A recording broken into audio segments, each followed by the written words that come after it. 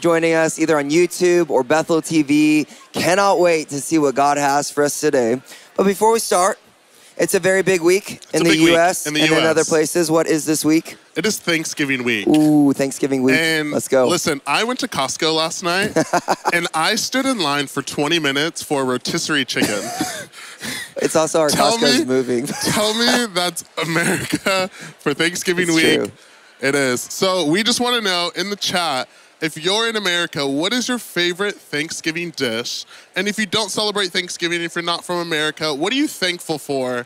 Because it's just a perfect season of thankfulness, gathering, and eating. And lots of good food. Lots of good food. We want to know, what are you thankful for if you're not from America? But if you're from America, just put in your favorite Thanksgiving dish. Rory, what's your favorite Thanksgiving dish? Ooh, I think my favorite Thanksgiving dish is a collection of items. Ooh. It's usually like if I get that bite of like potatoes, turkey, stuffing with cranberry gravy? sauce. Oh, no, gravy. I can do gravy too, but cranberry sauce. If it's homemade, oh my gosh, I put cranberry sauce on everything if it's homemade. I am that guy. I have to admit, I am not a cranberry guy. I would skip over the cranberry sauce just to do extra gravy. Like my Thanksgiving plate is just a lot of beige. Come on. And brown. That's really funny. I love that. Obviously, a lot of people are like, they don't do Thanksgiving or are not thankful for we got stuff. Caroline, though, stuffing. Hey, come on, Caroline. Caroline, we see you. Stuffing. We love stuffing. Stuffing is good. I like that. Mine has to be baked mac and cheese. Oh, that is good. Baked mac and Jordan cheese. also makes a very mean baked mac and cheese. I make the best mac and cheese. It's true. At least here in Redding, California. I think so, too. If you come here, you should ask him to make you mac and cheese. Come and find me. I'll make you mac and cheese. Pie with a dollop of cream. Come on, Mike. Let's go. Homemade cranberry sauce and sweet potatoes. See, Amy knows. She knows. Amy knows. She knows what's up. Anyways, y'all, we got a really, really full, packed, jam, amazing morning. It's going to be so fun. We're really excited. We're going to have worship, but also we have communion. It's Communion Sunday. And I want to encourage you guys, before we even worship starts, go and get some elements set aside. We'd love for you to take communion with us as we do it at the close of our worship set. Such a powerful time. I love doing it as a corporate family. And then we have a very special speaker. So special. Very special. I'm so excited. Man, I love this woman.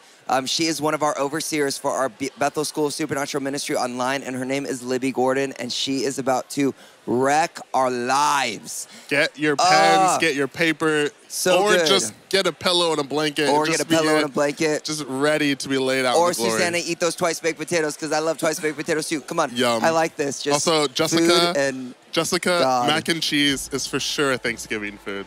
If you do it right. If you do it right. Oh, Jessica. We're not talking about Kraft mac and cheese. Come to Northern Reading Thanksgiving. We will help you out. We'll welcome you into the fold. Mac and cheese. Anyways, I want to just release something, though, that feels really significant right now over you guys that are watching on YouTube and Bethel TV is, man, this week I've had 2 radical encounters with Jesus this week that have been so marking. And they've been coming out of a season where a lot of people have been prophesying that there would be long-standing encounters that God would take us into. And I have been hearing it from multiple people, and then I've been in like this encounter that's been happening all week. And I want to release long-standing encounters right now that last more than just a moment or even an hour, but even this morning that some of you guys would actually get taken into 3, 4, 5 hours of encounter or a few days of encounter where the Lord is speaking to you, ministering to you, and actually releasing destiny and purpose over you in a new way. And so right now, God, we just release what's happening over our house. God, we release the testimony, God, of long-standing encounters right now that you would just touch. You would touch every single person that's watching live, that watches this back, that there would be such a release of your presence. We just pray for more of your Spirit to fall, more of your Holy Spirit to fall. In Jesus' name. In Jesus' name. Come on. Get it, Joy. More, more, more. Yes. Amen. Well, guys, we'll see you on the other side of this amazing service. We're so excited for service. It's going to be amazing. It's going to be amazing. And bye. Beautiful, everybody.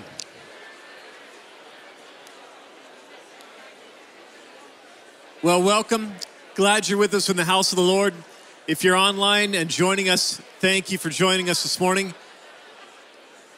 Online community, we are having communion at the end of worship time. So if you want to kind of grab some elements or you just somebody to take communion with us, you might want to do that. All right, shh, that's enough love and affection. Beautiful. Hey, happy Thanksgiving week. It's a tremendous, I love that our nation just sets aside a particular holiday just to be grateful. And when we're grateful, it kind of says we're indebted. Like we realize that all this good stuff didn't come from us. It comes from someone else, from the Lord Jesus Christ. And so it's a blessing to us.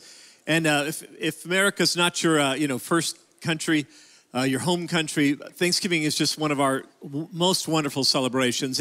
It's interesting, it came out and it started right in the middle of the Civil War, like right in the middle. Of course, we got the Pilgrims a little earlier, but the proclamation from President Abraham Lincoln came right after the Battle of Gettysburg, and he called the nation to prayer and thankfulness in a time of crisis and division. It's not a civil war, but we got a little bit of crisis and division going on. So this is a great time for us to just be thankful, to fill our hearts with thanksgiving for the Lord, for salvation. And he has put us in a family. He has coached us up in how to treat people, how to love one another. And it grieves me a little bit. I don't know about you, but some folks talk about how difficult it is to be with family at Thanksgiving time. And if that's been your situation, then I pray the Lord to bring peace and shalom to your home. But as a man who's been raised in the church, by a father and mother raised in the church, I am deeply grateful for the love and camaraderie I share with my family. That we get together and it's not a burden. We're not trying to figure out how to not fight. We're not trying to avoid with football, but actually really being able to enjoy each other's company as well. And so again, the ability to live in respect and kindness and gratefulness for one another is a very mature thing that the Lord has equipped us with and clothed us with. It's part of your inheritance as a believer of Jesus Christ. And I pray that your Thanksgiving would be, thoughtful, intentional. And if you don't have a group to be with yet, that the Lord would put you in a group this Thursday to have some place to celebrate his goodness. Online as well, that you'd have some place to celebrate his goodness with other people. Let's turn our hearts in thanksgiving right now before worship. Every good gift comes from you. That's in the Bible, everybody. Every single good gift comes from you. And we find ourselves grateful. We got a spouse next to us potentially. We're grateful for her or for him. We got kids that we put in some room somewhere. We're grateful for them. Maybe they're sitting with us. We got a whole lot of things to be thankful for. The peace in our country, the shalom. But we do pray that you would continue to spur America, spur our nations, our homelands to thankfulness, that we lift our eyes to you and say, we are grateful. We see your hand, we see your great power, and we are grateful. And so let's enter the courts of praise with thanksgiving this morning. You're invited to worship down front, if you would. And we bless this worship team. We bless you guys. Take us someplace in the Lord.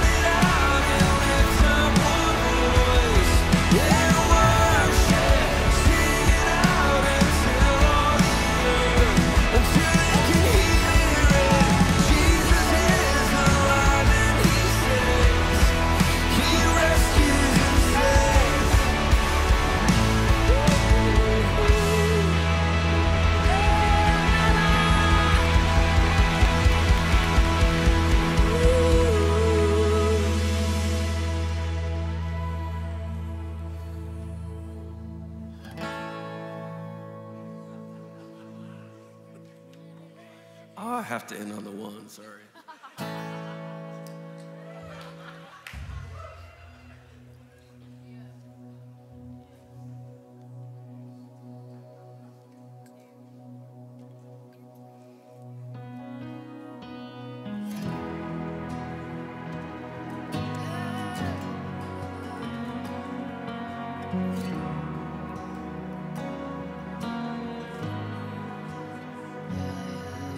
Thousand generations falling down in worship to sing the song of ages to the Lamb.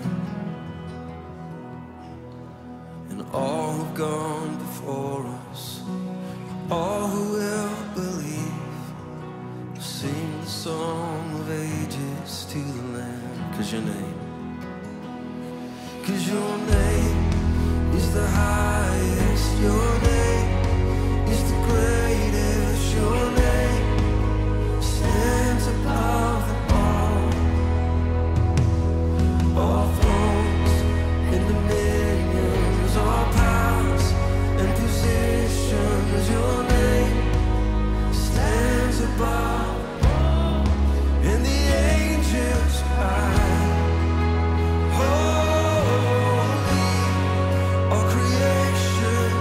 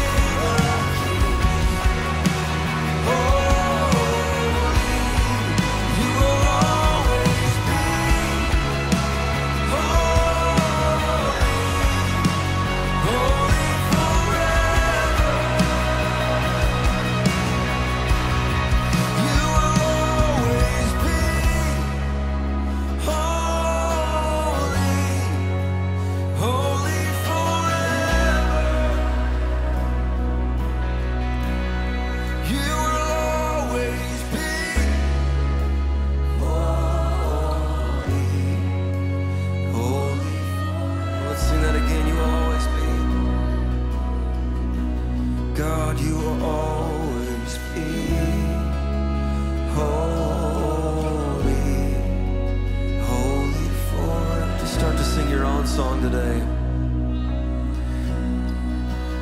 Holy, holy, holy, holy. All the elders and angels bow down before you. Holy, holy, holy.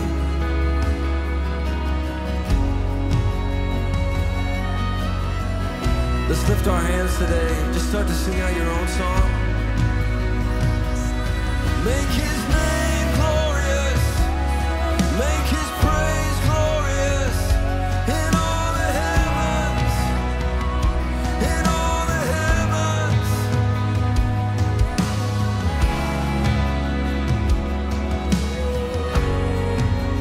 Holy forever.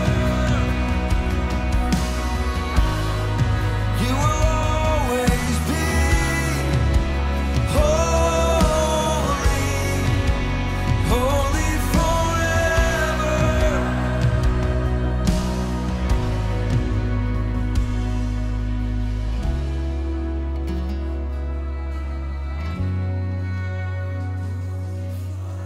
Sing it, just the voices. Your name is the highest, your name is the greatest.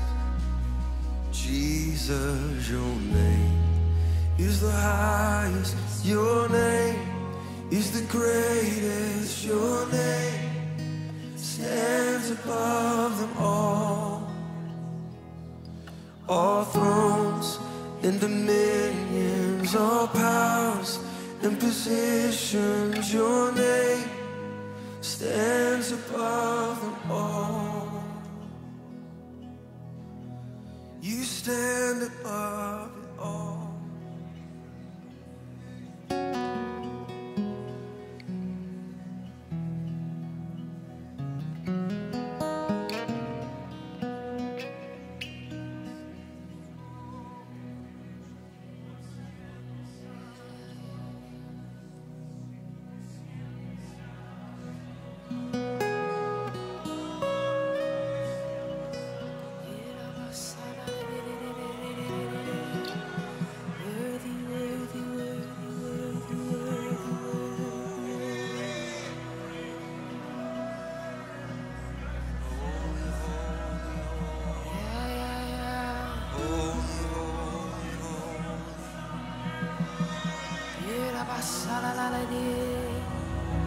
On and on forever.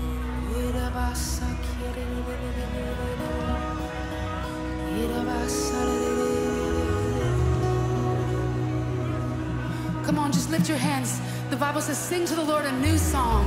Sing to the Lord a new song. Come on, just lift your voices, sing to him. Worthy, worthy, worthy. Oh, magnify the Lord with me. Let us exalt his name forever.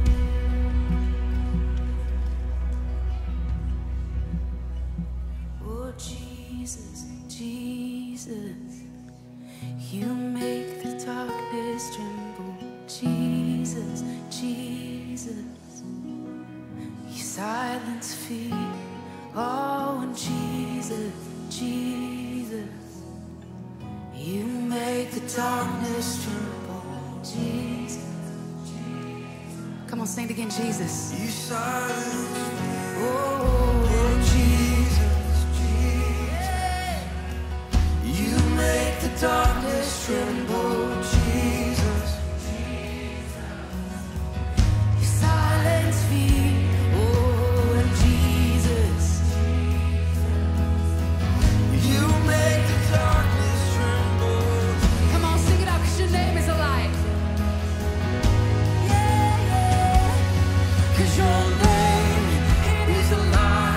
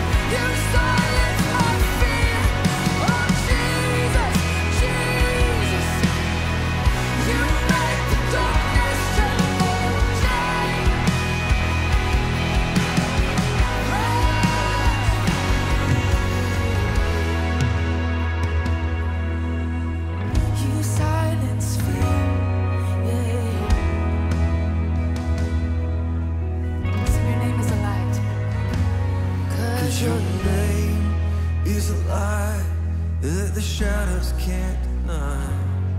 Your name cannot be overcome.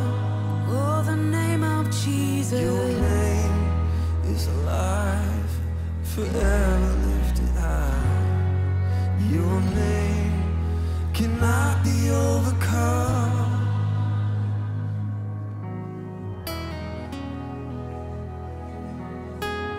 All authority and dominion, the light that casts out fear.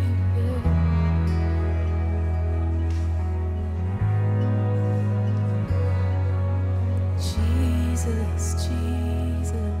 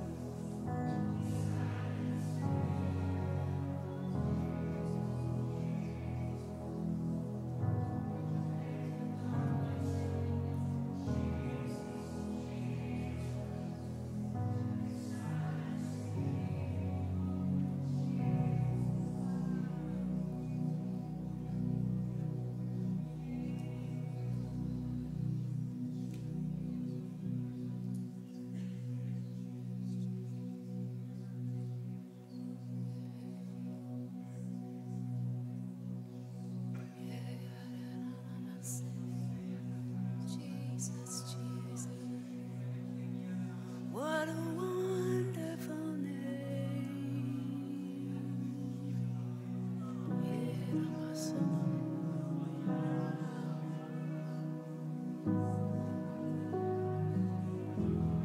What a wonderful name. 'Tis so sweet to trust in Jesus.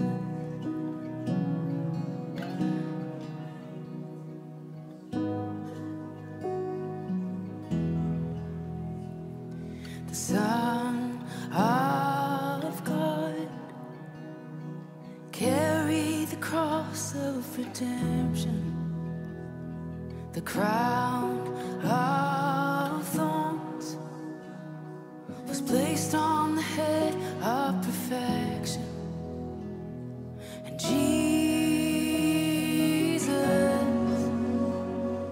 Gloria, Jesus, my King, nail-pierced hands and scars that remind me of mercy, with his arms out wide, welcoming all who are guilty, oh, into the light of his glory. Oh, Jesus, Gloria, oh,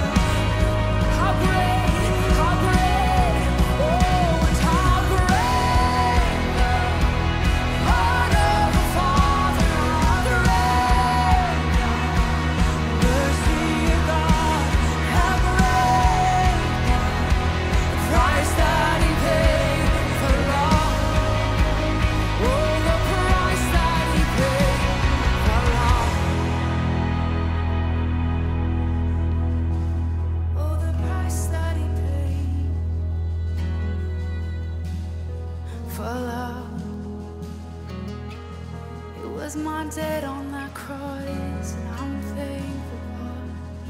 Mercy new every morning, because Jesus,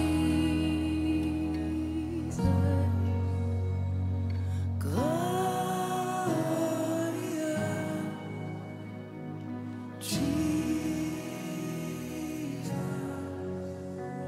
my King. Oh, because of Jesus, what you did, who you are, Gloria, Jesus, my King.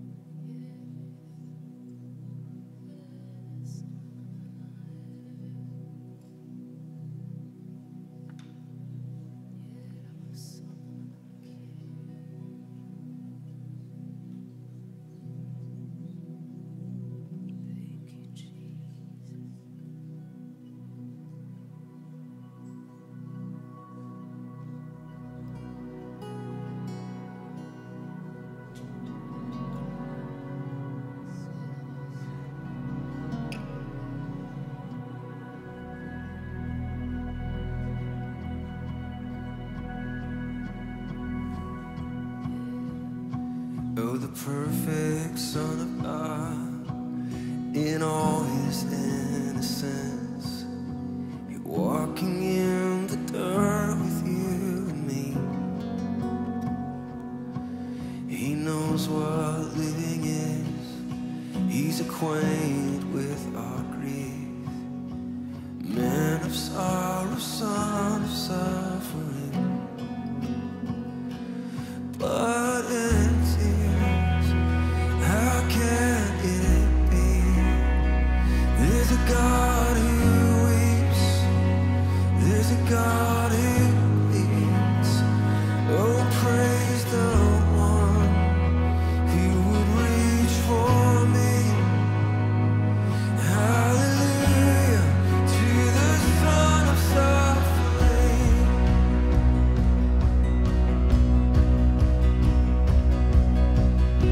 Some imagine you are destined and new, but you chased us down in merciful pursuit.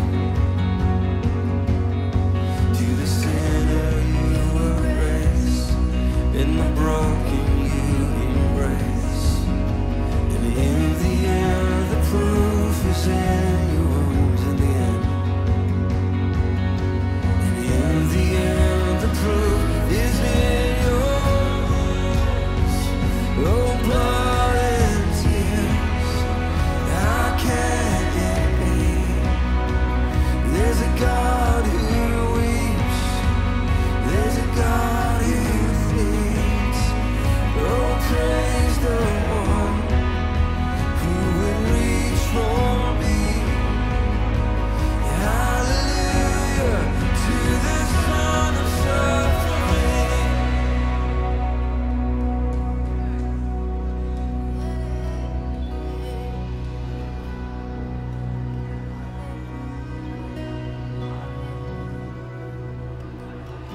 Your cross, my freedom, your stripes, my healing, all praise, King Jesus. Glory to God in heaven.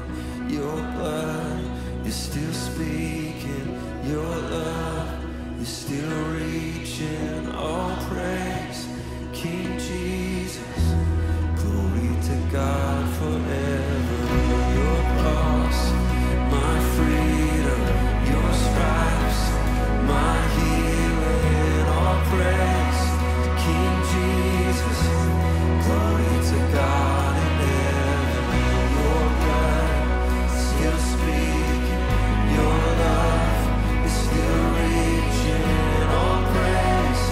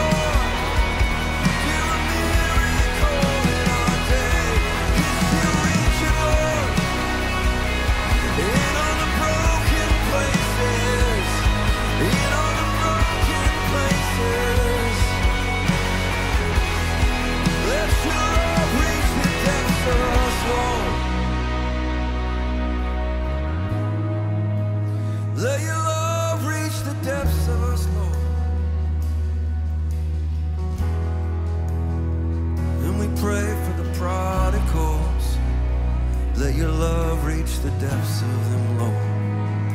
Let your truth reach the depths of them, Lord. Let there be healing of the heart today, Jesus.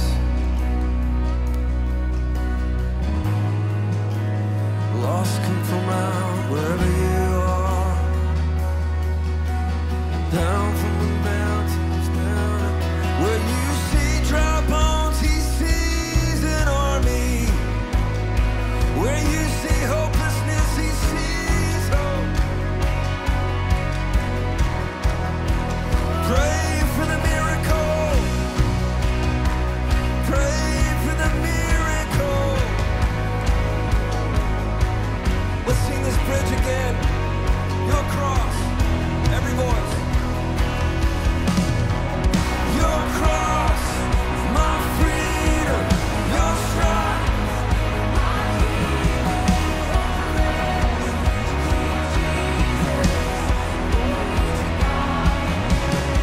Cause your blood is still reaching, your love is still speaking.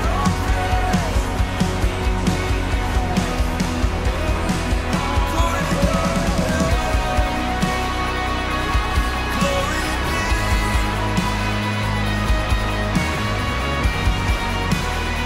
Let's raise up shouts of praise today. Raise up shouts of praise.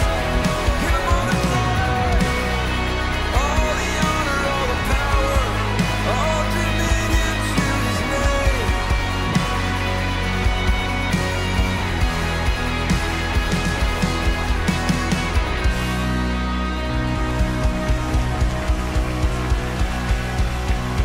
We praise you for the victory.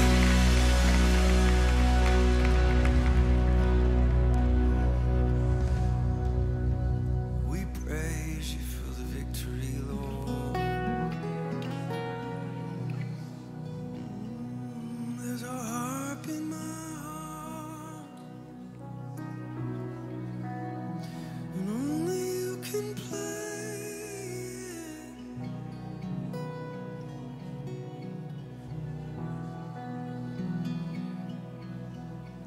There's a song in every broken soul, and only you can sing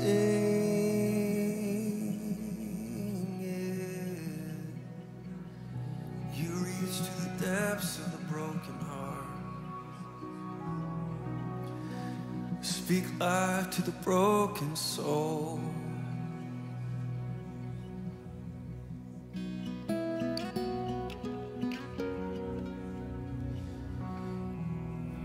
Oh, Jesus,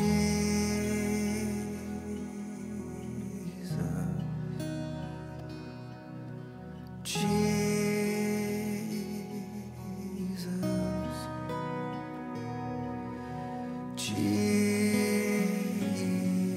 Jesus, friend forever. Oh, Jesus,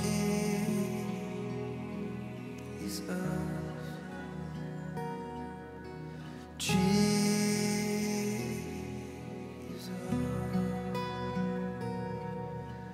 Jesus, friend forever.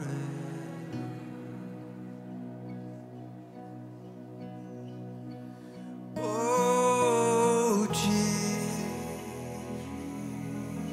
Sing that with me. Oh, Jesus. Oh,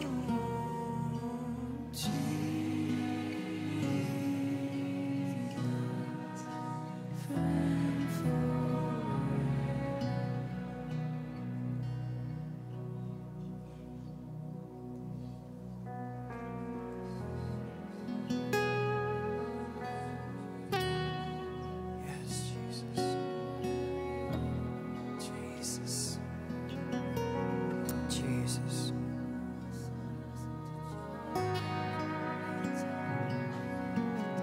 Before worship started, Jen told me she saw a picture of someone who's online and you're not actually in the room, you're just kind of walking by, we want to invite you into the room. And you're not actually kind of paying attention to what's going on, but God's wooing your heart.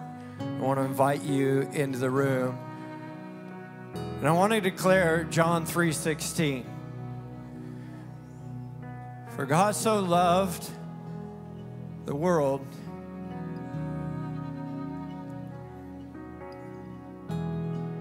that he gave his only begotten Son, so that whoever believes in him won't perish, won't die, but will have eternal life. And whether you're in this room, you're in our overflow, or you're online, if you don't know Jesus, there is only one right gift we can give to the God who gave everything and gave his own life. The only gift we can give is our life back. It's called full surrender. It's called making him King and Lord of our life. And if you haven't made the Lord of your life, if you haven't given your full life to Jesus Christ, today is your day of salvation. If you've ran away from God, if you have ignored his lordship, maybe you know him, maybe you even asked him in your heart at once, but he is not Lord of your life. Today, in his loving kindness, in his generosity of heart, he is chasing you down. Will you give your life in full surrender to him? If that's you and you're in this room and you're like, I need to make him Lord of my life. I've never done that, or I need to redo that. Maybe I gave him part and I need to give him the full surrender. If you're in the overflow or you're in this room, you're online, I want you to raise your hand and say, yeah, that's me. I need Jesus Christ. I need his lordship. I surrender my life to him. I'm just going to give a moment. I see a hand over here. Anyone else? If you're online, I want you to, you can give it up. This is what it's about. If you're online, I want you to put in the chat, I surrender my life to God. I surrender, because we want to partner with you. I'm just going to take a moment more. Anyone else? Just raise your hand nice and high so I can see you. Right here. Come on. That's awesome. That it is a courageous act to give our life in full surrender to God. And he sees that. And what was impossible yesterday, God makes possible today. And he makes a way where there was no way. And we release a new breakthrough. The breakthrough that comes from full surrender. I want us all to pray this together. Jesus Christ, today, I make you Lord of my life. I fully surrender to you. Lord, forgive me. Wash me clean. I believe in what Jesus Christ did. What he did on the cross to purchase a new life. And I receive new life today. I receive a new identity as a son and daughter of God. In Jesus' name. Now, Holy Spirit, say it. Now, Holy Spirit, fill me up. Baptize me with your power and your presence. In Jesus' name. Amen. Why don't you give God praise? And we get the opportunity to take communion this morning. I know these guys thought it was done. No, that's just salvation, getting you ready for communion.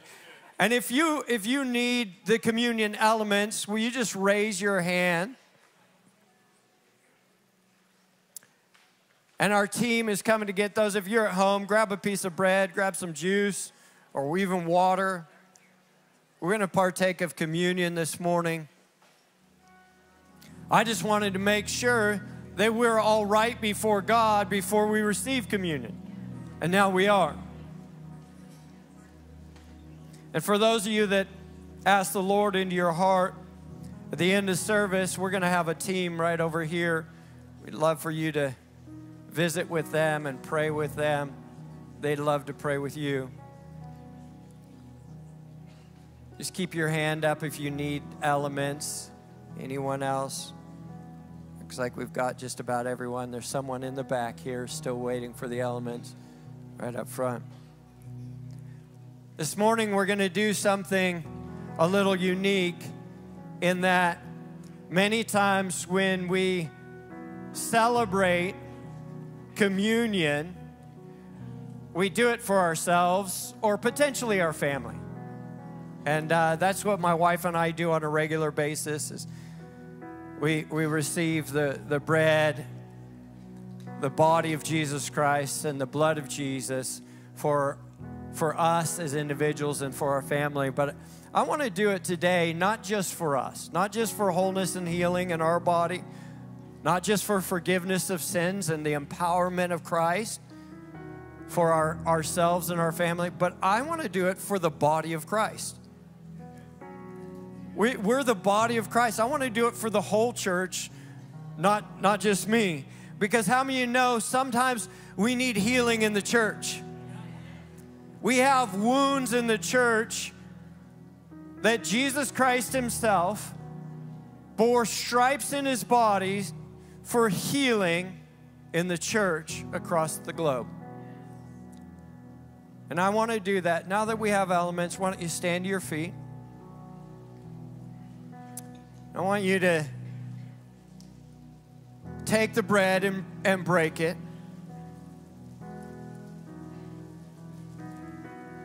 And right where you're at,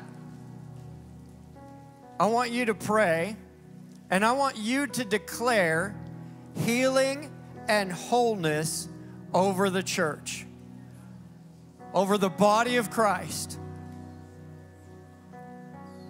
Just lift up your voices.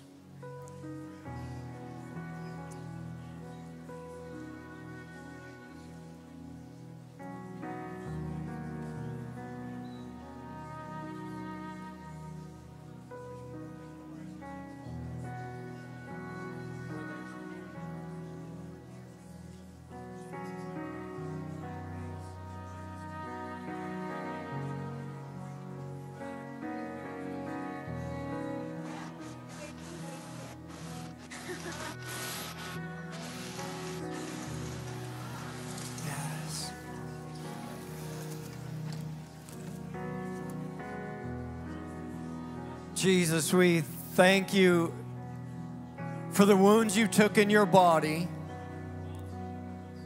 for your church. Your body for the body. And God, where there's wounds, would you bring healing? Where there's broken relationship, where you release forgiveness, God, would there be forgiveness? And we release forgiveness. For all those places where there's betrayal in the church, God, you were betrayed, and in the night you were betrayed, you took this, you paid for that. You paid for your church to be spotless and whole. And today we receive your body, and we receive it for the church all over the world. In Jesus' name, let's receive.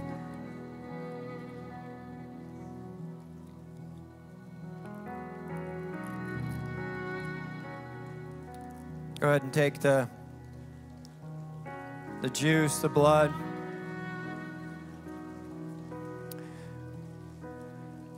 Jesus' sacrifice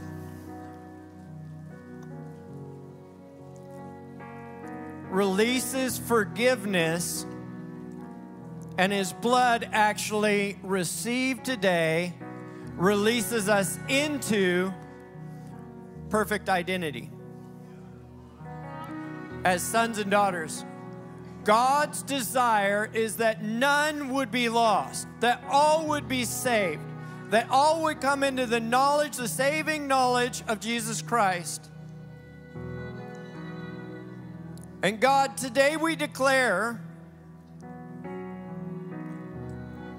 that the house of God would be filled, that the house of God would be forgiven. Scripture declares, if my people will humble themselves and pray and turn from their ways, repent, God, you'll heal them, you'll heal their land. And God, we ask for a spirit of repentance to fall on the church, on the body. And Lord, you would forgive us and cleanse us, make us whole and righteous before you. As for us and our house, the body of Christ, we will serve the Lord all the days of our life. And we will serve the Lord with purity and power. Release purity and power back into the church, Lord. Purity and power in your body. Your beautiful bride. In Jesus' name, let's take the juice.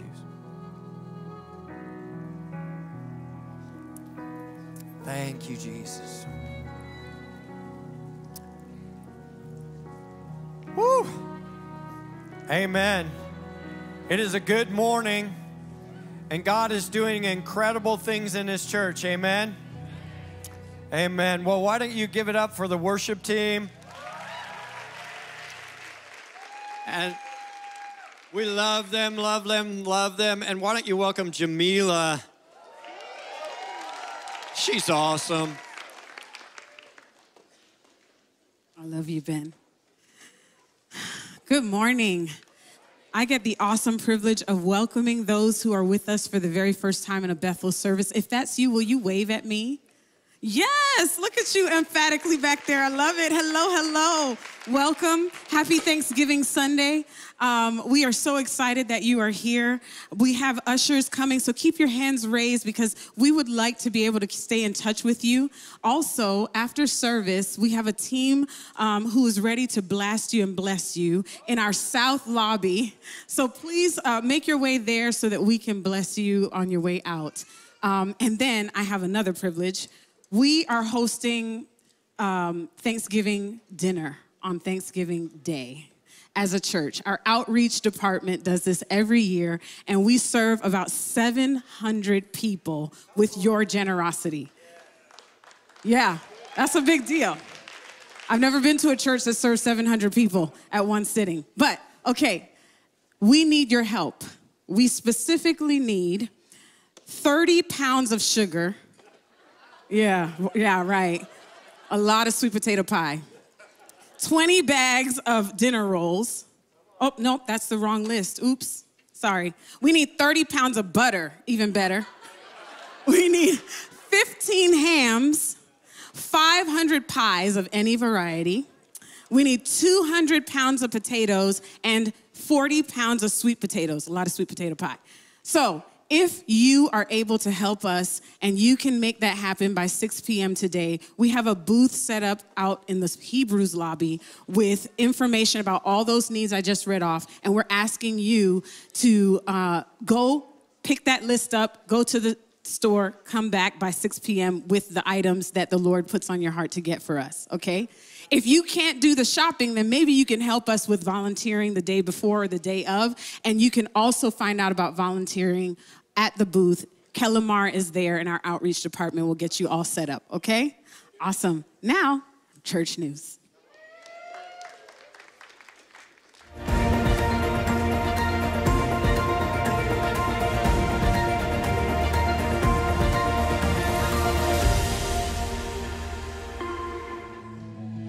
Hi, Bethel family. We've got some updates for you. So here's this week's church news. If you missed last week, we had an incredible opportunity to hear more about the Arise and Build campaign and bring our gifts and commitments. I'm really personally excited about this because we'll be able to worship as one together in one building. What a concept. If you missed Commitment Sunday, you can still participate. Go grab a card at the info desk or complete an online form at bethel.com/build. Every third Sunday, we create a space in the Great Room at the 6 p.m. service for neurodiverse or special needs individuals who may find the sanctuary overstimulating. There is volume modification, stations to worship with dance, flags, and art, and a supportive community. All ages are welcome, but we do ask that children are supervised by a parent or caregiver. We are hiring, and we have some incredible positions available at Bethel on various teams, including facilities for those mechanically inclined, and early years for our 0 to 5-year-olds. Apply today at bethel.com/careers and join a team that honors, serves, and excels. It has been beautiful to see our Bethel family sign up to participate in the holiday volunteer opportunities that we've been sharing about. There is still need and still time to get connected.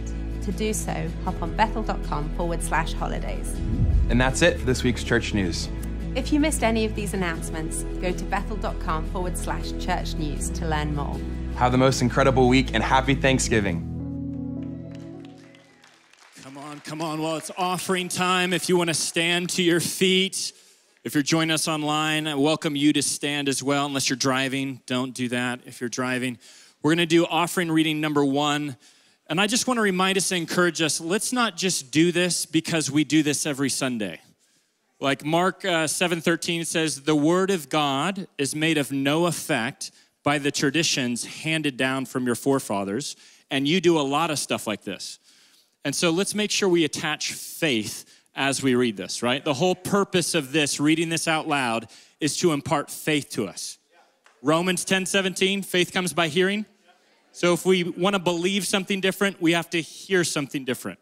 So today we're just going to declare with a little extra oomph with that reality of I'm not just saying words on a screen, I'm actually releasing faith into the atmosphere over my world, over my environment, over my finances. Amen? So offering reading number 1. As we receive today's offering, we are believing the Lord for jobs and better jobs, raises and bonuses, benefits, sales and commissions, favorable settlements, estates and inheritances, interest and income, rebates and returns, checks in the mail, gifts and surprises, finding money, debts paid off, expenses decrease, blessing and increase. Thank you, Lord, for meeting all of my financial needs, that I may have more than enough to give in the kingdom of God and promote the gospel of Jesus Christ. Hallelujah. Amen. Well, if you're online, you can do that QR code or the link there. You can do that in the room as well. If you need an envelope, just raise your hand. They'll get you the little cards as they pass out the bags. And then I have the amazing privilege of introducing this morning's speaker. And so if you don't know Libby Gordon, she and her husband, Richard, help oversee the BSM Online School with my wife and I. And this woman is one of the best leaders I know. She walks in profound authority in Christ because she is submitted in authority to Christ. She sees the most amazing miracles that go forth, and it is impossible to be in a room with this woman and not be transformed. So will you please help welcome the wonderful Libby Gordon as she comes up to share.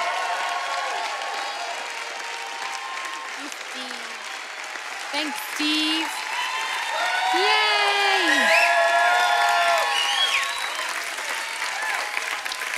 Hi. I love you guys. I love that I get to be part of this service every week, both as a mom with little Lees while on maternity leave at the back, chasing them, and then from other angles as well. Now in a new season where it is possible to sit through a whole service and be with my kids at the same time. You are safe in the service. I'm going to make jokes and just have a little bit of cheekiness. I was raised by a lawyer and a school teacher. And as you can hear by my accent, I was raised in South Africa as well. And so you might be laughing a little bit, perhaps, if we have a similar sense of humor. And at the same time, the sword of the truth of the Lord will come and follow up.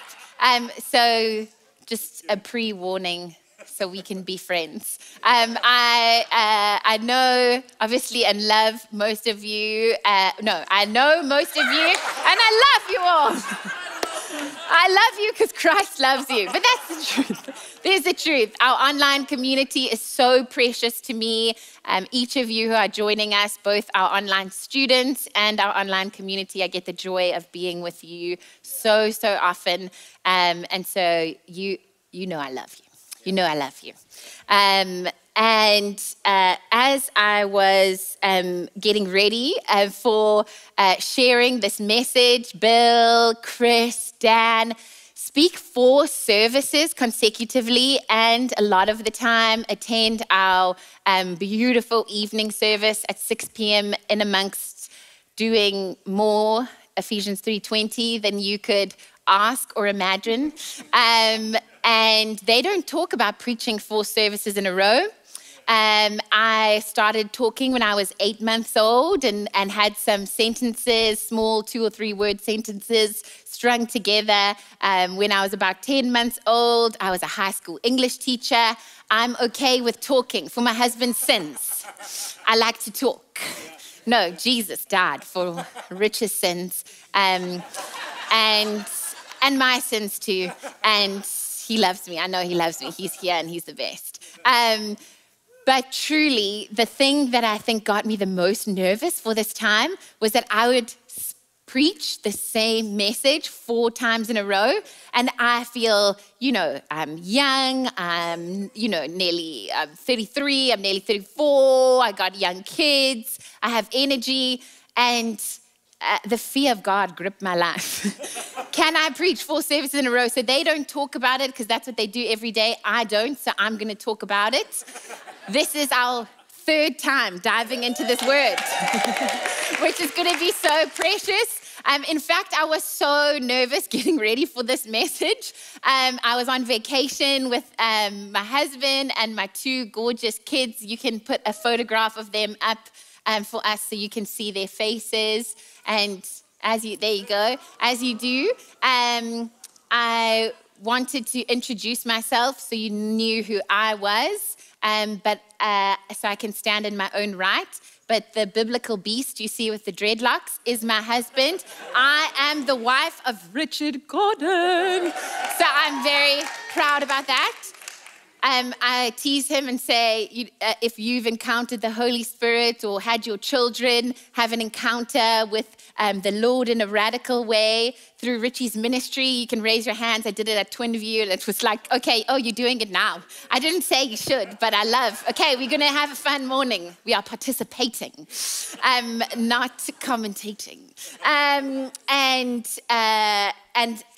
much like this auditorium that is full, and many of you will be online, they all raised their hands. And so I shared a few testimonies and things with them. So I just teased them and said, I'm just establishing myself in my own right. But I'm very, very proud to be the husband of this, the wife of this amazing husband. I'm very clear that I am a woman and I am a wife. Thank you. Thank you. Would you ever imagine that you would applaud that and be proud of someone for saying that? But here we are. Okay. I have 2 children to increase the controversy and uniqueness of me and my generation. I have children. I have 2 children, my Moses and my Ella Rose. He's 3 and she is 1, and I'm absolutely obsessed with being a mother. I love them with my whole heart. Before I had them, I had such an intention in my heart that if the Lord says children are a blessing from the Lord, what is a blessing for one, what God does for one, his heart is to do for all. Yeah. And so I know I don't just talk about my kids or think they're a blessing to me, but like most mothers, I believe they are a blessing to the world. And so you will definitely see them when I minister or I lead and if I'm part of things. And I learned, in maybe my postpartum season that perfection does not equal peace. That peace comes from the person of Jesus. And so my life is very not perfect at the moment because we are parents of toddlers, but I have radical peace. And I have access that, and I might have stains on my shoes or different things. And I am so, so incredibly proud of that. I don't know if you are a parent and you've ever reached into your pocket and found one of your child's pacifiers or like a rock or something. My son is obsessed with rocks at the moment, surprise. He will grab a rock, and he learned from Daniel Tiger. God bless Daniel Tiger. This is not sponsored, or I am not endorsing it. I don't know everything in Daniel Tiger. We're streaming. And so he had learned this song that making something special says I love you, and or bringing something special. And so he goes outside and brings me a rock and tells me it's a rock to say I love you. And so I am that parent who has rocks in my office and in my car, and when I see them, I'm filled with joy.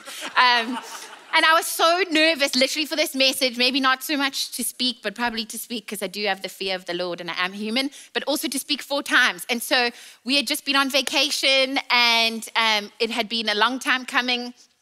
And Chris had asked me to speak. Thank you, Dan and Chris, for trusting me. And as I was feeling out, when am I going to prepare and how am I going to set this up, what is on the heart of the Lord, both before I get up and during that time, I really felt deeply that I needed to make sure I actually unplugged and had a vacation, that it was serving me, serving people, and definitely my family, and most of all the Lord, for me to do that. Yes. Rest is godly, amen. Yeah. Yes, except if you're lazy, then your faith must turn into acts. And I'm just teasing. See, I told you I would joke. Everyone breathe in and breathe out. You're safe. And then I felt, nope, I actually needed to rest. And then when I came home, the weather was completely different. It was raining, drizzling, all the things we had prayed for during summer. But while we were on vacation, we got to minister in an incredible ministry school in Hawaii and speak at a church there. And then we thought, maybe the offering readings have come to pass, and this is the favor of the Lord, and this will, in fact, we are extending it, and it was our vacation. And so we had a beautiful time in Hawaii. That's why we look so nice in that photograph. And then as I got home, I woke up in the morning, was getting my kids dressed, and I realized they have no winter clothes. And their boots from last season do not fit them because they are growing, thank you God, at the speed of light. And then we had birthdays and a whole bunch of things going on. And so their rooms were a mess. And so I'm trying to prepare, but they can't even find their toys or the things to play with.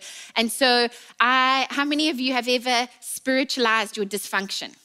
This is a safe place. If you're at home, you're alone, be bold. Own up, self-awareness, thank you God. And literally, I have done that so many times in my life. But truly, I can remember being, growing up a little bit unsure whether marriage was safe. I only became a Christian when I was 13 or 14 years old.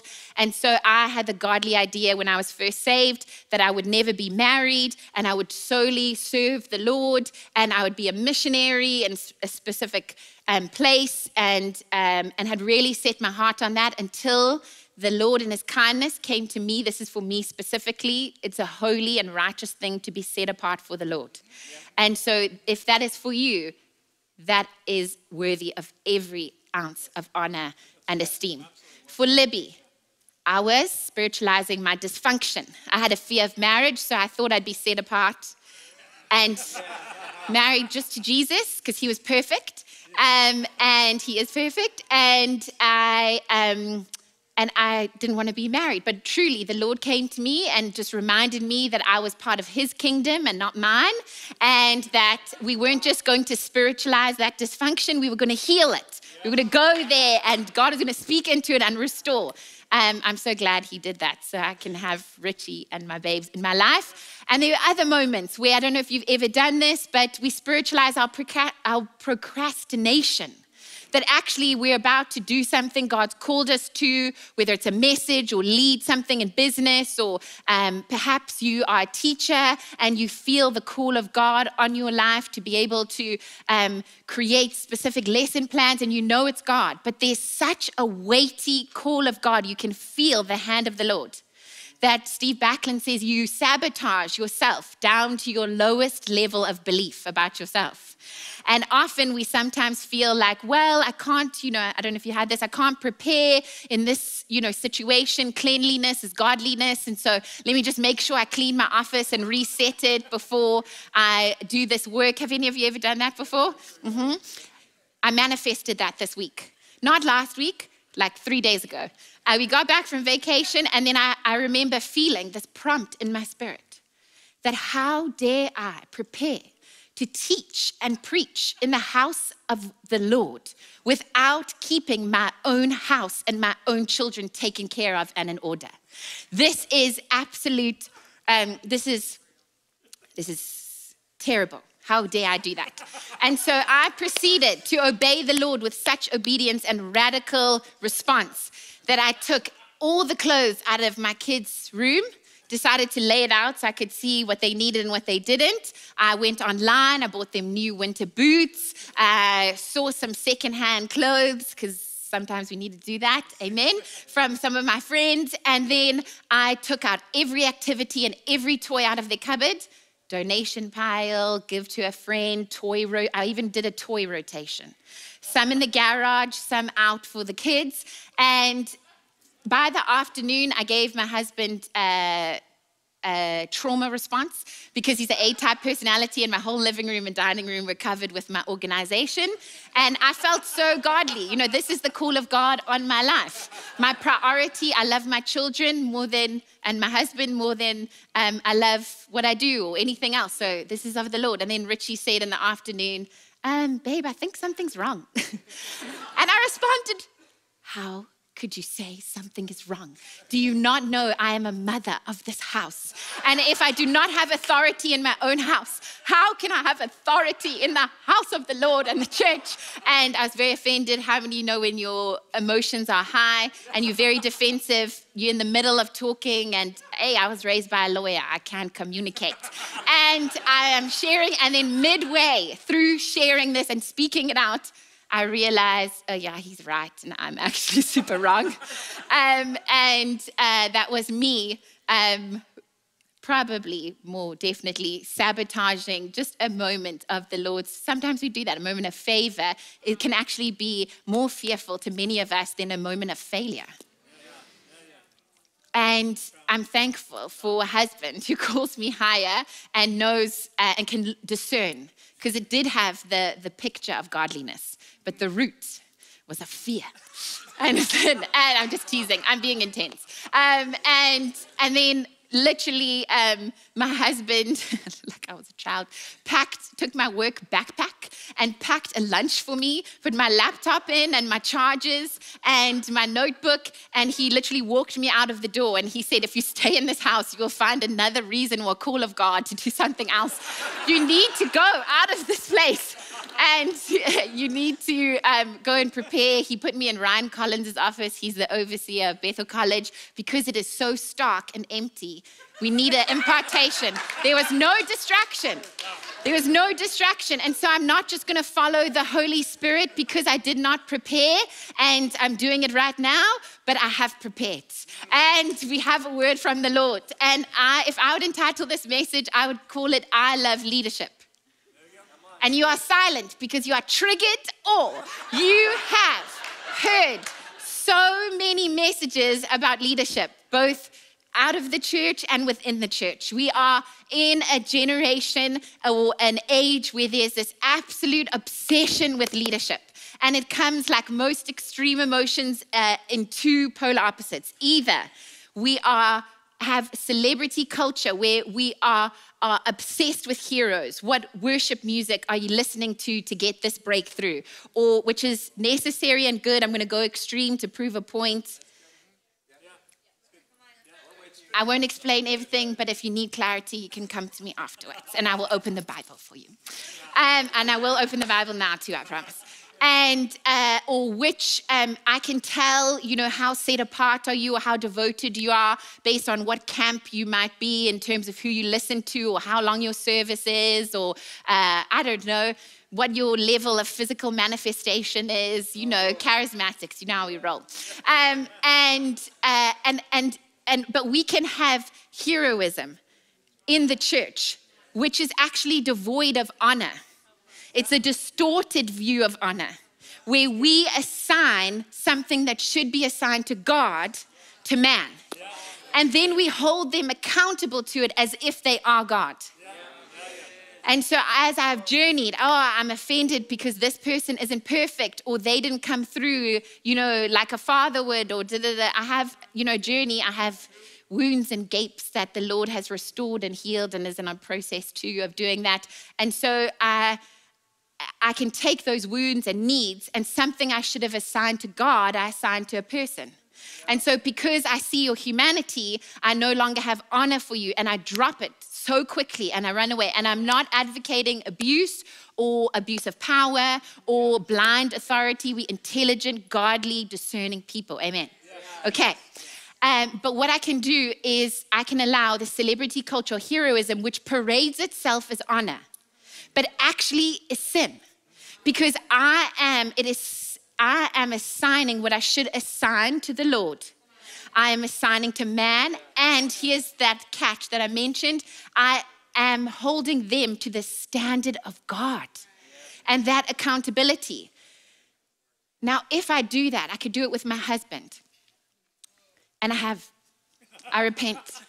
I will confess so much that you'll be so shocked that you will listen to whatever I say afterwards because you're on the edge of your seats. And literally, I have done that to my husband. And I need to address this with you, babe, and this is and actually I realized, because thank you, God, I have the gift of the counselor of the Holy Spirit. I also have a counselor too, who is used by the Holy Spirit. And I have people who give me feedback. And then I realize this was a need, a desire in me that is actually godly. I'm not actually afraid of our generation within the church and outside of the church's desire for heroes or those that we look up to and be overinflated or obsession with leadership. Because actually, vast majority of the time, if not all of them, it is a God-given whole or desire that has been placed in us because we were created for God. You were created for a king. You have a desire in you, no matter how affected you are, to be led and to be led well. You have in us, we have a desire for peace and safety. That's called government. The government of God, Isaiah says, is rests on Jesus' shoulders. He's the Prince of Peace. In us, we have a desire for now, which is such a vogue thing, which is godly too, is vulnerability and transparency. I want to be unconditionally loved and accepted for who I am and let people see my weakness and my shortcomings. Genesis, the Garden of Eden, it was our original creation moment, naked, if you will, and unafraid. There's a show called Naked and Afraid. Don't watch it. I have not watched it. I haven't. I promise. I'm being serious. I know other people. I'm just joking. Okay. And I want but there is that is actually a God desire because we were created for God. You have a desire in you to have a hero or to have heroes. You have a desire, and I have a desire, because I'm a recovering perfectionist, for perfection. But that is a desire for God. And where that gets me in trouble, gets our generation in trouble, is we attribute what should be directed and is a God-given desire for God to create intimacy and connection and trust and freedom and adventure. I end up with the age-old cry. The Israelites have been liberated. They've been set free. They've watched the miracles of God as they've walked out of Pharaoh's clutches and they are free. And 1 Samuel 8, you'll know this so well, God's people come to Samuel and they implore him for judges and for a king. They implore him. And Samuel, who's representing the heart of God, is so deeply grieved because the heart of God is grieved. Because he is the one true judge. And he's very good at his job. And he is their one true king. And he is so good at being king. He's perfect. That is who he is. It's not even what he does. It is literally who he is. And they have access. And they have authority. And they have provision. And they have connection. They have his presence. But yet, they forsake everything they have access to. And they choose to have a human mediator, a human version, which is flawed and has shortcomings or limitations. In fact, many commentators will say this is a manifestation of idolatry. The one true judge and king, they wanted in human form. They wanted an image of God. Yeah, that's true. And this cry in our hearts and this leaning, if you will, hasn't changed. It is still in humanity. Yeah. This is what we do today. Yeah. This heroism and celebrity culture and a tainted version of honor. And what ends up happening is it steals for two things from us as the body of Christ, which we need now more than ever. It robs us of true intimacy with God. Because instead of going to God, we're going to man. And of course, and I said this in the earlier service, and please forgive me for being so extreme, but I promise you, I'll tell you my beliefs and all these things. I'm not an anarchist, and I am not perpetuating socialism to you. We need leadership. There is the gifts of the office of the church. We need leadership that is in human form. It is given to us by God. Throughout the book of Acts, every church that was planted had leadership. It was diverse in its expression or unique makeup, but had very clear leadership. We see 1 Corinthians, order in worship and all the things, okay? But we lose out on intimacy with the Lord. When instead of desiring and it driving us to God, it drives us to man. And because we are driven to man and we feel let down or there's a shortcoming or we hold it to accountability, we've lost the ability to hold honor in one hand and people's humanity in the other. And this is the power of Jesus. Actually, their expression of desiring God in the Old Testament was give us a judge, give us a king. But actually, when the apostles and the disciples preach the gospel in the book of Acts, when they recount those stories and they share that the fulfillment of God coming to fulfill every promise and redeem everything that he said he would is found in Jesus. You'd agree Jesus is the perfect representation of the Father. Yeah. Praise God. I'll see you in heaven. No, I'm teasing. Okay. The grace of God is in that truth. Because here's the thing. We think we need a judge and a king. And Jesus says the expression of Jesus as they retold the history was that God gave us a savior and a king. Now, let me make this clear. His saving does not eradicate his authority and his the truth of his judgment. He is righteous as he is full of grace. We know this. He is holy and perfect as he is abounding in love and mercy. This is true. But I often see in my own life when I've lost sight of the gospel, I represent to myself, to my family, and to those that I lead, that God is primarily a judge. That's how I know I've forgotten the gospel. I haven't been spending time in the Word of God.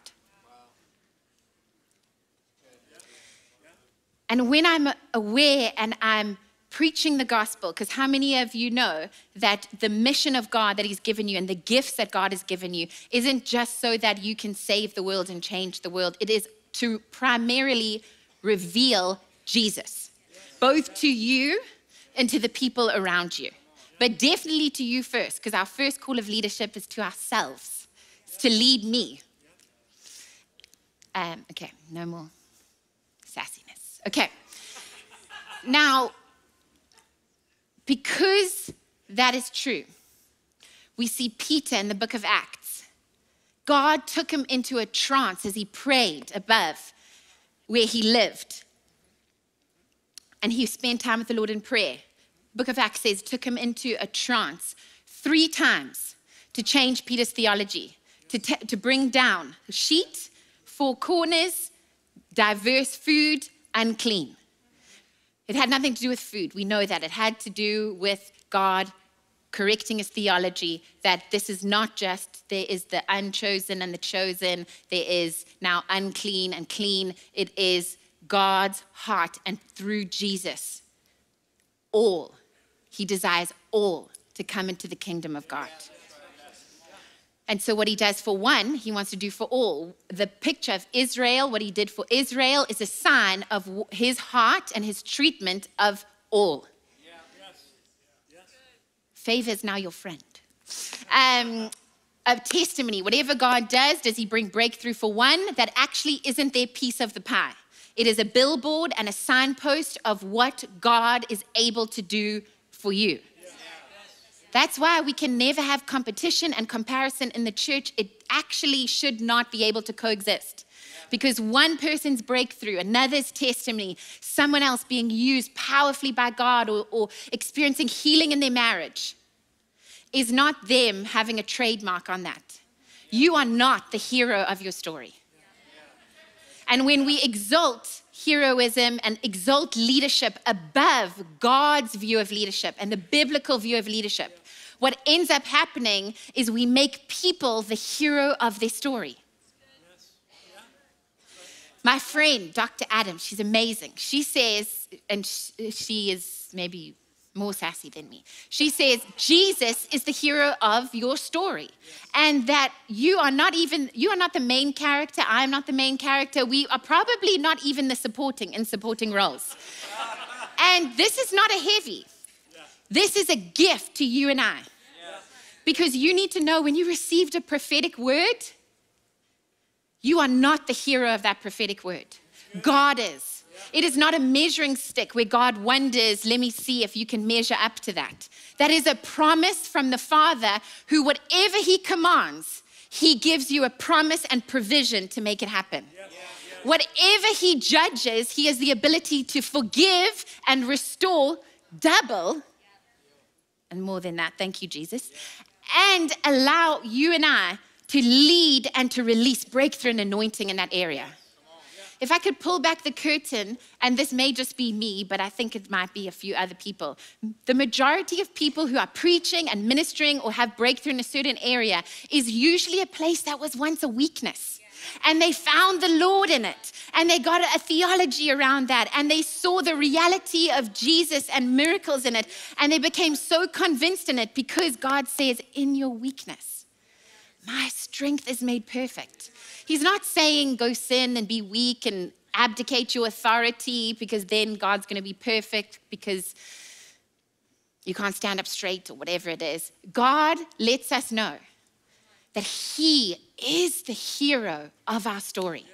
As you look at the Old Testament, I remember my friend walking me through this, and it changed my life.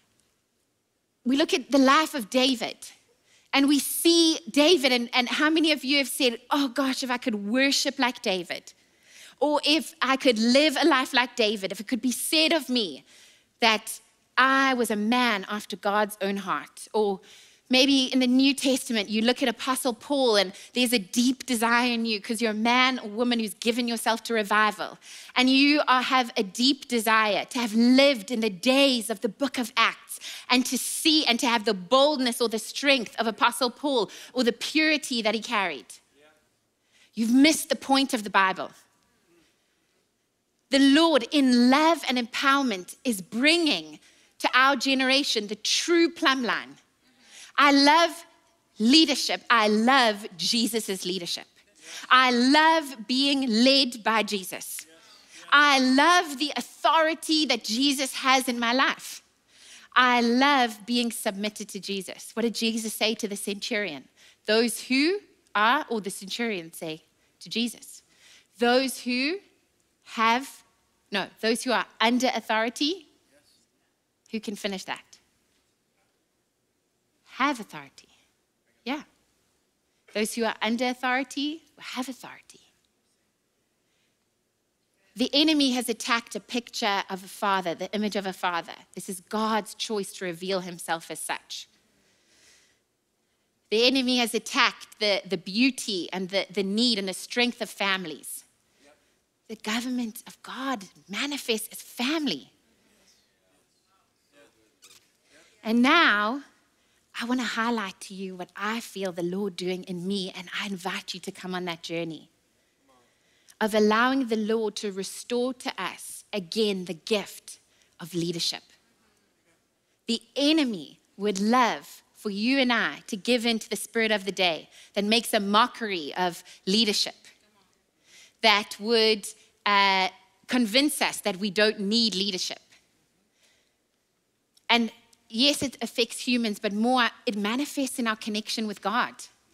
We have been lured into this belief that the more independent or strong I am, or the more I can cope on my own, the more godly or the more capable I am as a Christian.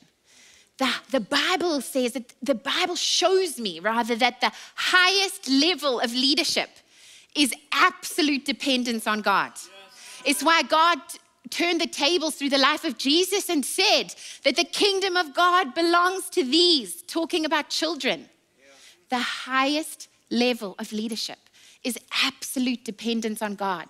And the minute I allow myself to think that David is the hero of the story, that Paul is the hero of that story, whoever it is, the heroes of today or in revival history, that they are the ultimate heroes of the story, that is the minute I take out the gospel and the plan of God and the ways of God and the nature of God from that moment in history.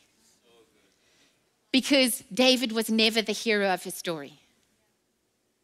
God was the hero of David's story.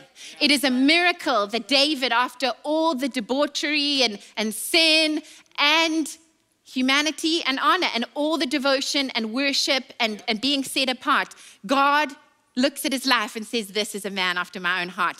That is an invitation. That is an expression of the redemption. That is God pointing to what is possible, not with David, with him. We look at the life of Paul and I've been lured. I even bought the N.T. Wright biography on Paul's life, and I'm going to be honest with you, more confession sessions. I'm so relevant. And as I read that, you know what I was doing? I was looking for Paul's personality, and I was wanting to break down his gospel messages, and I'm a learner, and all that stuff is magnificent. But let me tell you what was behind that. I want to live a life of bold faith like Paul. Let me find out who Paul was and how he did it to live that out. Absolutely theologically incorrect. I mean, it is absolutely, Paul is not the hero of that story. Saul to Paul and Paul's life is a miracle and the grace and redemption and resurrection power of Jesus, the enabling grace of Jesus. And we see it manifest. I do this. I could jump on YouTube and I love this leader, or I feel like they live out an effective life. I want to know what their morning routine is and what supplements are they taking. And some of that is good and effective, but here's the heart behind it. The minute we start exalting man and calling it honor and placing that person in a capital H hero position is the minute you disqualify yourself. Is the minute you forget who God has always intended to be for you. It is the minute you forget the death, the resurrection, and the ascension, and the authority of Jesus. Because if you feel like, as a Christian, the more you become like your hero, the more you'll become like Christ, you've picked up a mediator. You've brought in another savior, you've pulled in a judge, or you've asked for a human king.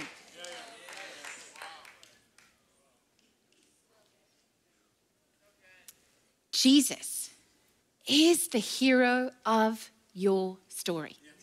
Jesus is the hero of my finances. Jesus is the hero of my family and my marriage. Jesus is the hero of my destiny and my prophetic words and my breakthrough and my position. And if he isn't, run far away very quickly. Because the minute comparison or competition starts to come in, is the minute we've given into the spirit of the day. I want to take God and make him in human form, and I pick up a judgmental spirit, and then I want to analyze, who are you with, how do you work? And we've forgotten that that he is redeeming the earth. The earth is not going to disappear. He is redeeming and restoring the earth. Thank you, Rich Smith, for changing my life. And Jesus was resurrected in bodily form. Not even our bodies are going to go away. We're going to be resurrected, and our bodies are going to stay, but they're going to be in perfect condition. Thanks God. This is the radical nature of following Jesus. You have a Lord and a King. And it's not a curse. It is the window or the door. It is the key. It is not just a moment of salvation where we build a well around it like John 4. It is a John 7. There's rivers of living water. It is gushing. It's never running dry. And in a way, God is inviting you and I to break, yes, shame and to feel the qualification of the Lord, but it might not be the way you and I might expect. It might be that we stop praying for more of God. Because Acts 2, Joel 2, we already know, God said, I will pour out my spirit on all flesh. And maybe our prayer turns to God, I submit more of myself to you. Maybe a revival is on the other end of, maybe the Bible's right. If we repent and humble ourselves, he'll heal our land. That actually on the other side of our weapon, it is my weapon. It is my privilege. It is my authority that I am under authority. And the world wants to make a mockery of human forms of leadership. And the world wants to convince us that we should be cautious and stay away. And I gave you all my qualifications to that statement. And we can go either extreme, but both is the same root. It is the enemy attacking the gift of the leadership of Jesus. You and I need less lessons and courses and flying around and all of that for leadership training. And in this season, have you heard people share words on the oil of the Lord, on prayer more than ever before, intimacy with God? The Bible says, do not forsake the gathering. This is not an invitation to let go of corporate gatherings and now to get more of God, we need to go away. It's the both and. Yeah, that's right. That's good. This is the invitation of Jesus. Would you return to my leadership? Would you come under my authority? And those who are under authority have authority. We need more classes, more moments where we pray for grace to follow Jesus, not to lead.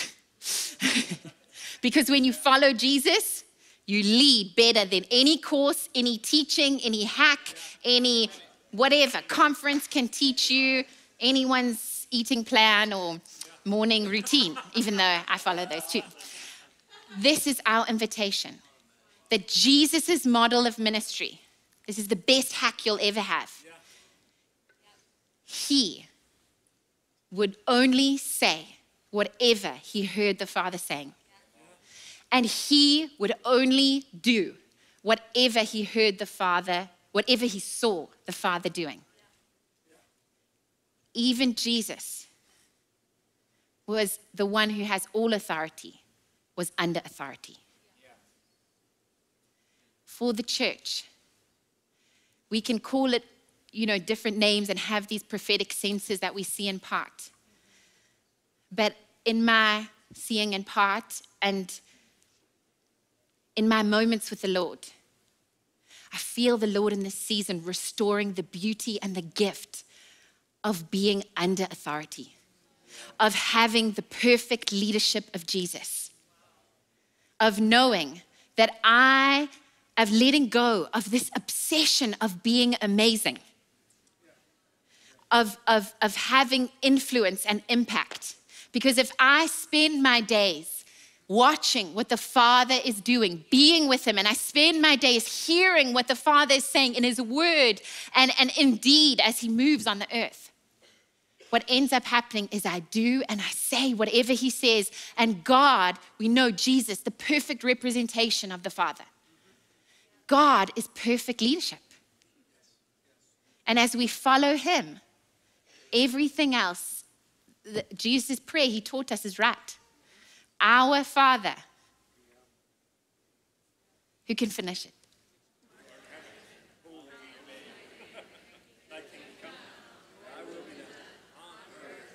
You can pause there.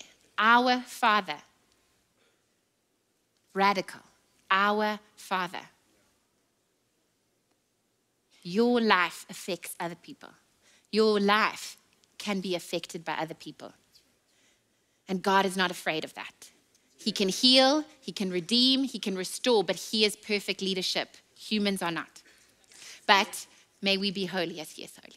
Absolutely. And so this is our invitation, that we live out and participate, not in Libby's kingdom or Libby Gordon Ministries International, but if that's your name and that's not your heart, that's beautiful. And I'm sorry, I apologize for that.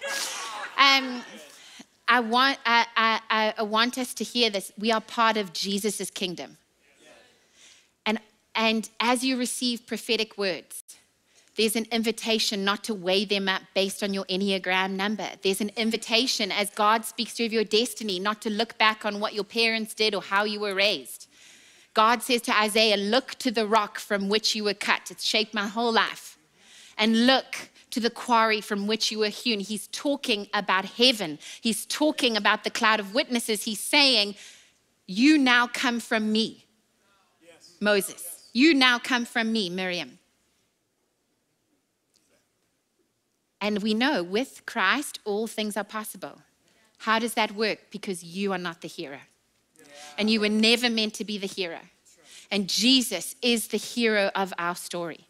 And when we have that deeply rooted in us, every breakthrough, every moment of God, everything that God does on the earth, we know what he wants to do for one, he wants to do for all. And when we make peace with the gift of Jesus's perfect leadership, we know I am never, ever afraid of his judgment. I invite it. David says, search me and know me. He invites God to do that. I haven't heard him say he does that. And so we invite. I love repentance. I know it's controversial, but I do because I read the Bible and I see the effect in my life when I follow him. I don't maybe love it at the time. Yes, I told you I'm human. The things of rearranging my kids' closet. But I love actually dying to myself. Why? Because I get to live a life when I do that that was never possible with Libby in charge. And we need to stop weighing and weighing up. If someone calls you out in the crowd and says, you are called to be an evangelist. and you're looking at your own life and you're saying, well, I'm not super charismatic and loud, and I'm not the boldest person in the room. So, I don't know, I think they might have missed it. This is not your kingdom. This is not my kingdom. This is not the kingdom of my personality type, or all those things are beneficial, but they cannot be the plumb line or the deciding factor. Jesus is. And so when we ask Jesus, is this who you say I am? Like he could call Peter the denier and the one who doubts, and God has to reveal over and over again. He can say, on this rock I will build my church. Why? Because Jesus is the hero of his story. Why don't you stand?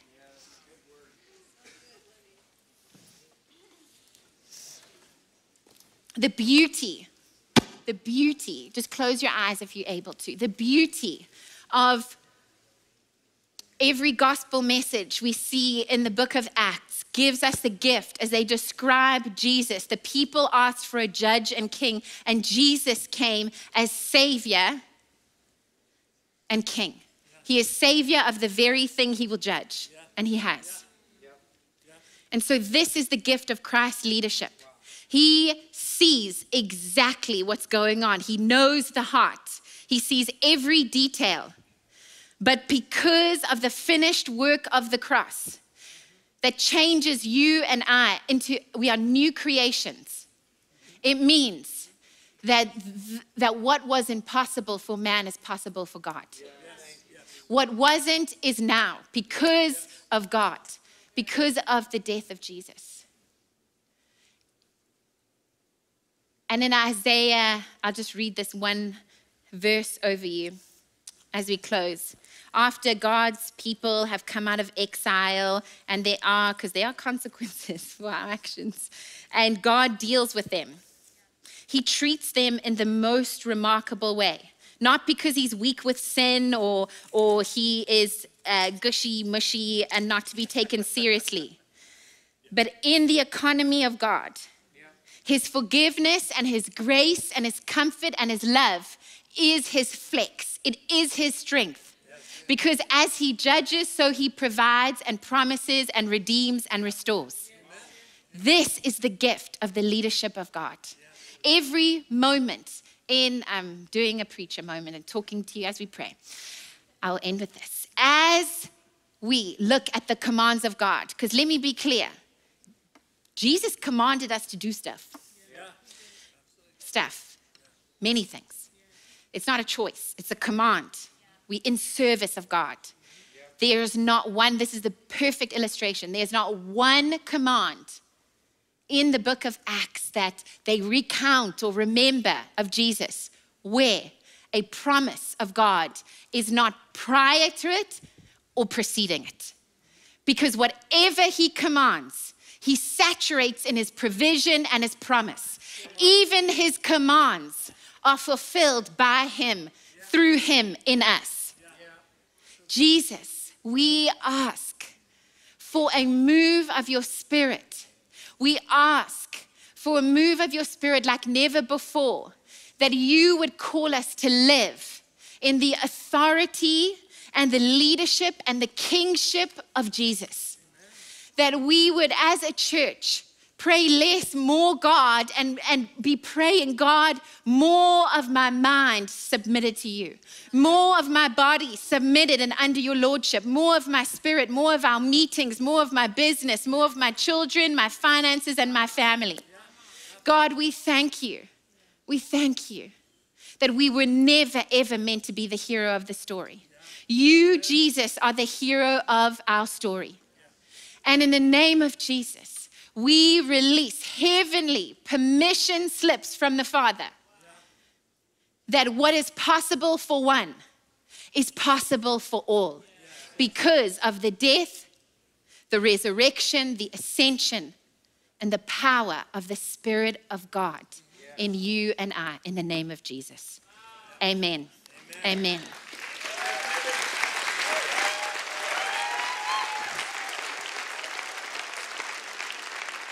Wasn't that amazing? Hello, hello. Wasn't that amazing? So honest and so real. Thank you, Libby. Thank you again one more time. That was amazing. And I know that we're all going to walk out of here with that question in our minds, is God the hero of my story? And we should be asking every day, is God the hero of my story today? But there may be some folks here that you've never taken that first step. And that first step is that place where you're actually inviting Jesus into your heart and you're recognizing, I've messed up, I've made mistakes. Jesus, I've never asked you to be the hero of this story.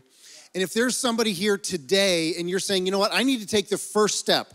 I need to admit that I've messed up, I've made mistakes, and I want to invite Jesus, the perfect one, the holy one, the pure one, to come into my life for the first time. If that's you, why don't you just raise your hand?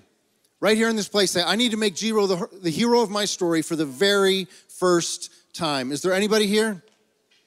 One more second. Is there anybody here that would want to raise their hand and say that? Well, bless the Lord. We have a banner over here. If you were unsure if you wanted to raise your hand or not, we have folks over here who would be happy to pray with you. Let me invite the ministry team to come forward. If you give them a second before you guys head out. Ministry team, come on up here to the front. Ministry team, quickly come to the front. Yeah. If you raised your hand during the communion time when Ben was leading, would you please also come over here to the banner, because we have folks over here that would love to pray with you. And so anybody, if you have any needs, physical needs, prayer needs, the ministry team up here would be happy to pray for you today. Thank you so much. Bless you guys. Have a great afternoon.